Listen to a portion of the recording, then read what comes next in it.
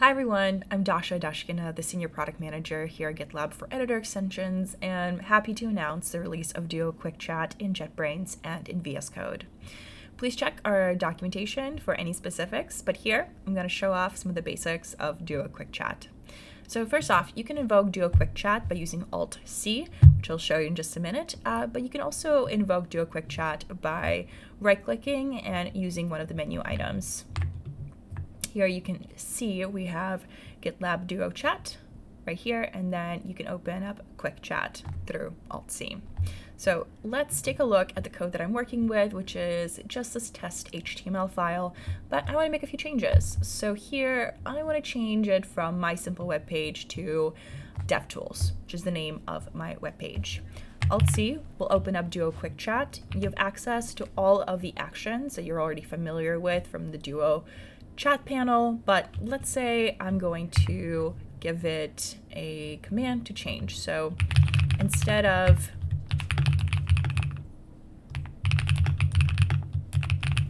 to DevTools,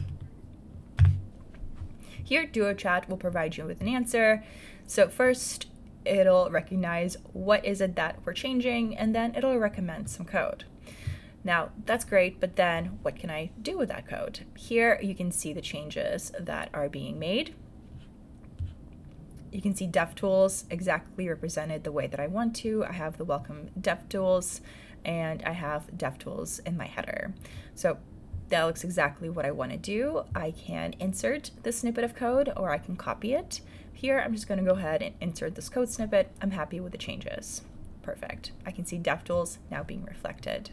You can have a multi-turn conversation within Duo Quick Chat, meaning that you can ask follow-up questions or even float around and ask questions around different aspects of your code or code base.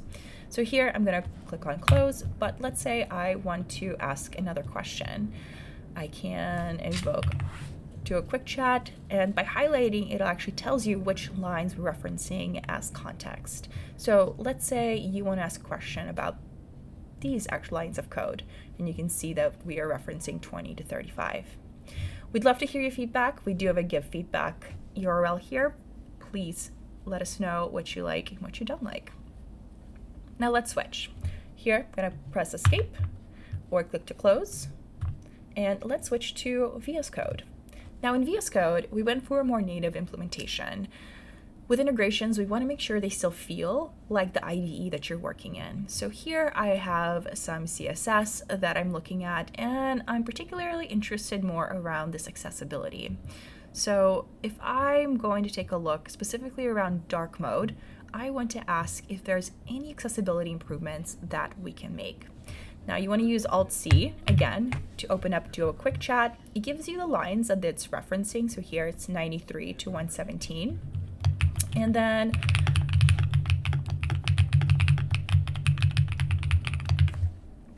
you can always click send or press Command Enter.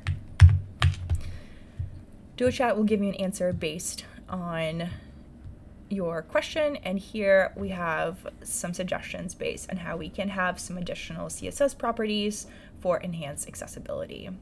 You can do follow-up questions as well, and we do have some fine-tuned improvements coming our way where you'll be able to directly insert and copy code snippets into VS Code. So stay tuned, and we love hearing your feedback and really excited to share this functionality with you. Thanks so much for listening, and hope you get to try out Duo Quick Chat.